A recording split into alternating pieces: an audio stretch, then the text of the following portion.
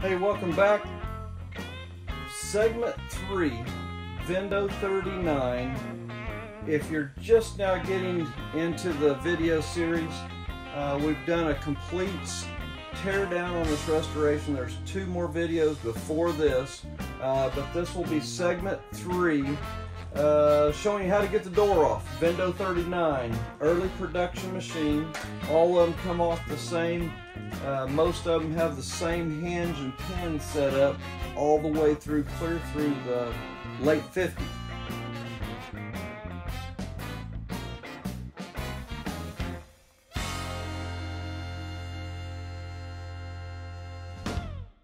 What I like to do on the bottom here is I'll put me a little bit of wood,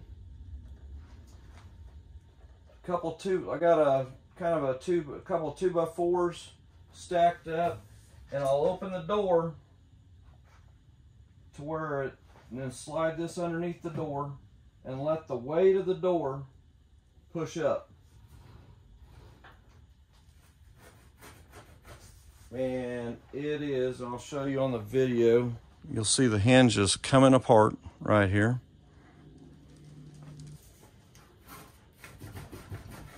If it gets tight like that, get you one more piece of wood. As you can see, it's coming apart. There we go. Pull it forward just a little bit, boom, you're off. Doors aren't too heavy. And we're gonna take we'll do the back first.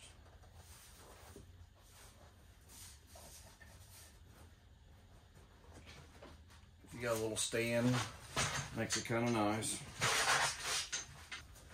You're gonna see a rubber gasket on here that's probably hard as a brick. Most of them are. Don't worry about saving it. Pop all that off. You're gonna be putting a new one on.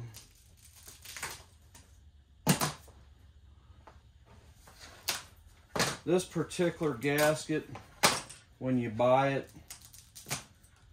I've always tried to do the generic gasket, but man, the pre-molded one sometimes got the holes already pre-done. So much nicer.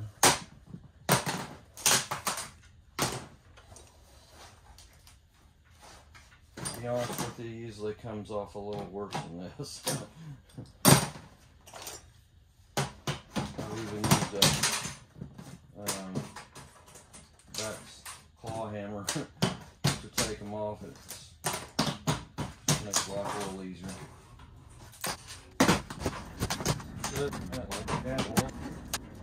Vendo 39, metal back,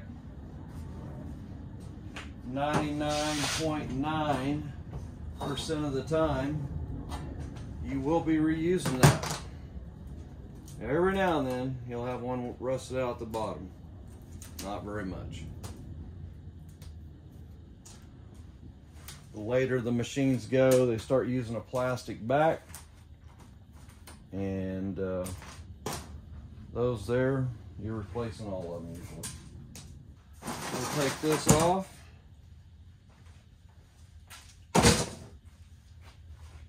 And we'll start removing the cover. If you're allergic to insulation, the next piece, I would definitely get a mask, because it's going to be itchy. I have not had too much trouble, but some of my buddies that does this, they usually use full mask and full gloves. This cover is very, very nice. Probably one of the better 39 covers I've ever seen. Very good looking. Be cautious when you take it to have them sandblast this. If they don't know what they're doing, they will warp this piece. Powder coater guys like to get them fully sanded off, they will warp this piece on you and you'll be buying a new one.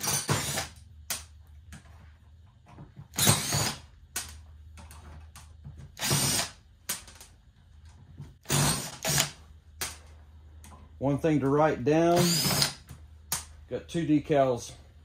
You got the loading instruction decal,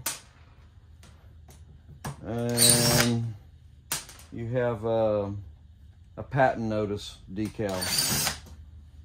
Only two that I've ever seen on the inside of a Vendo 39. We're talking about the pros and cons on 39. Probably a little bit of the negative is you get one selection drink to choose from each time you open that door. It's not a multi-selection, you only get one. You can put a can insert in it where it'll accept cans. I have done one of those. They're very nice. There's a gentleman that does those, who does a very good job. Sometimes when the drum's missing, that is a good option. Just depends on if we can keep getting cans. I know the bottles are still available in my area. I know some people are buying them on the internet, but we can still get them at our local grocery stores. So you'll see more gasket underneath this. You can pull that out as you go. It didn't come off on the original.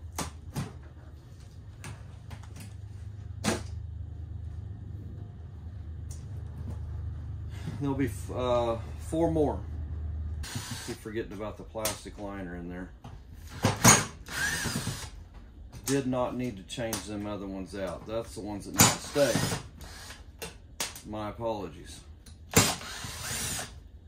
And we will put those back in. When I send this piece off to the powder coater, I like to give him everything that's of there.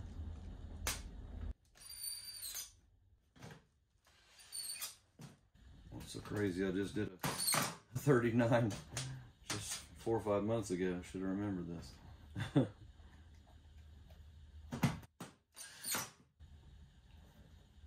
And one more. Now let's see what we got left. Aha! So these are critical ones. They go into plastic. I'll show you the reason to save those. But there's your liner.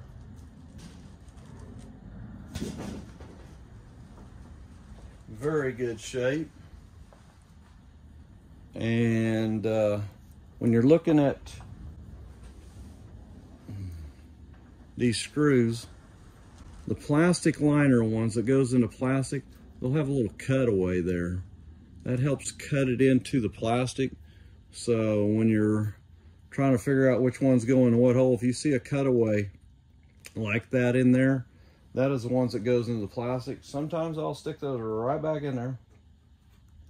And I've had these break out, had to epoxy them, fix them. Not sure if you can get this piece here. I've always been able to save that one, so I've never had to buy one. I've done a bunch of Vendo 39s. The last piece for the door is the insulation. And as you see, probably, if anybody has taken any of these apart, it's probably the best insulation I've seen on an inner door. Usually right here and up, they're gone. I mean, they are gone. The insulation's been sitting in water, so I'm gonna say this machine was probably an inside machine, at least some of its years. I know the outside's a little rough, but we'll get some gloves on. And I would suggest doing gloves if you got some long ones. Gets a little itchy. Get you a mask. Protect yourself because it gets a little dusty. if you can keep them all in one piece, we will not be saving this stuff. We will be putting some better stuff in than what they had in 1940s and 50s. But you'll see a piece like that, pretty good shape, pretty good shape. Usually I'm scooping that out with a shovel.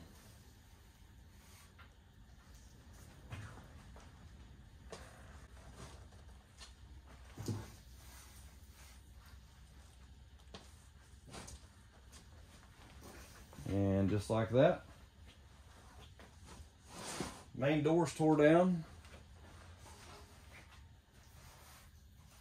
Get these little pieces out of the way.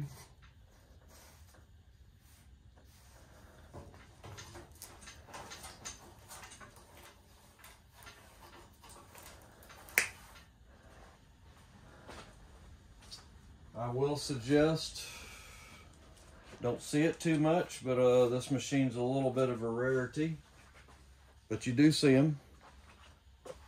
There is some chrome hinges. We will be taking them off because I'll be taking this to the sandblaster tomorrow, and I don't want him sandblasting my good chromed faced hinges.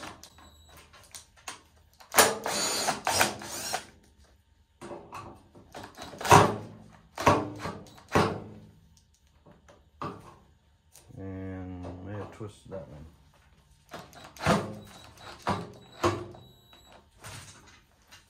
It's not liking my bit.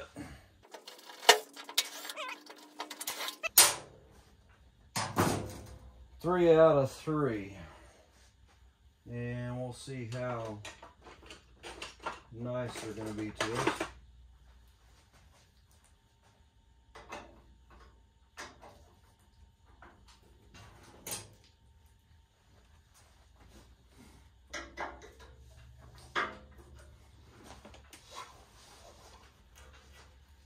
Sometimes tapping these with a screwdriver.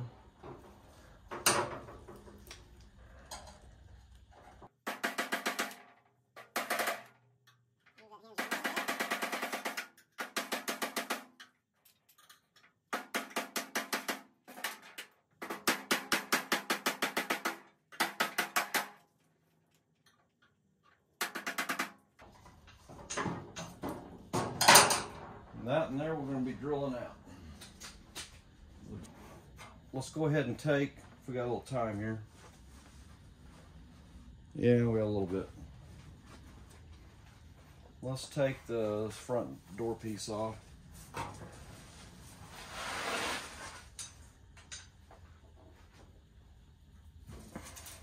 We'll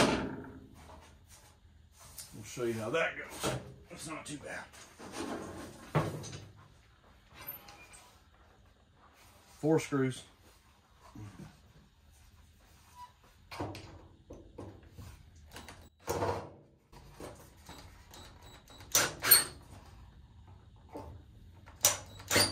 If you don't feel comfortable taking that plastic insert out, you can tape that off with a duct tape. So when the sandblaster is doing your work, he doesn't mess up your plastic. Or just tell him to stay all the way off of it. You can take it off with your own little sandpaper area. If you want to take it totally out, it's not that big a deal. You just have to glue it back in. The sandblaster guy will probably like it a lot more. This one is in there actually pretty good, and I'll show you what I'm talking about. Usually that's all loose. If they're loose, take that thing totally out, re-glue them back in. It's like a black tar. You can use a totally different product than what they'll use now. You can get it in any automotive body shop center and caulk that back in. All right, now that ends this particular part. Hit that subscribe button if you want to continue with this series. Thanks for viewing.